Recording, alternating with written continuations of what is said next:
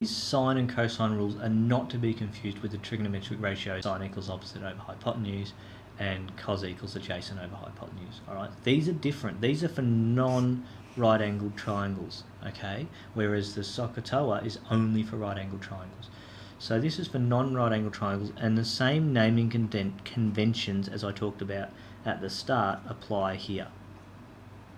Okay, so this is where it really starts being important that you remember where and what these angles are, okay, and what they actually mean. So what this is all about is, with the sine rule, has this formula: A divided by sine A equals B divided by sine B equals C divided by sine C.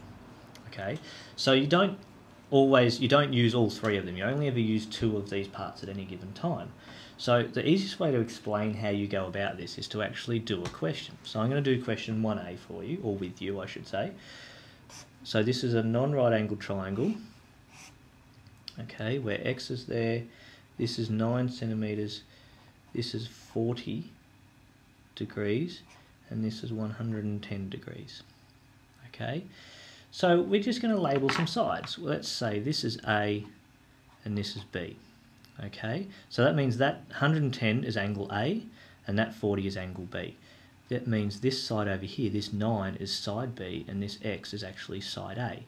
So we're only going to use the first two parts of the sine rule, which, remember, you only really ever use two. So if we're doing this, we go x divided by sine of 110. Okay, so pull A divided by sine A, and that equals 9 divided by sine of 40. So if we want to rearrange that to get x on its own, the first thing we do is we multiply that over to the other side. So x equals 9 sine 110 all divided by sine 40. Alright, so that'll give us an x value. So I will calculate that and be back with you in just a second. Right, so that comes out at x being 13.1571 centimeters. Okay, so that's finding a side using the sine rule. What if we need to find an angle? It's really the same process. So this time I'm going to draw a triangle again. Okay, L, M, N. Okay, this angle in here might not look it, but it's 128 degrees. Okay, angle N there. Side M, which is over here, is 14.1, and side N is 27.2. Okay, so I'll label them for you. So that's M and that's N. Now, we've got L, M, and N. I mean, our sine rule is A over sine A and B over sine B and C over sine C. None of those have L, M, or M in them. So what do we do? Well, it's really quite simple. All you do is you use the letters you have. So let's start with M over sine M equals N over sine N. Okay, so that's the same rule, same ratios, same everything. All we're using is different letters, which is perfectly reasonable to do if the question gives you different letters to work from. So let's pull in our numbers. 14.1 divided by sine M, because we don't know M, or angle M, equals 27.2 divided by sine of 128.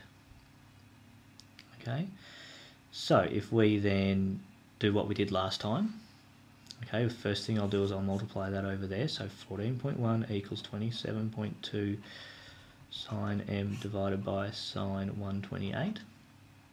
Okay, then I'm going to multiply that over there. So 14.1 sine 128 equals 27.2 sine M. And then I'm going to divide by 27.2. So 14.1 sine 128 divided by 27.2 equals sine M. So if I calculate this now, I get 0.408491 equals sine M. So M equals sine to the minus 1 of 0.408491. So M is going to equal 24.1101 degrees.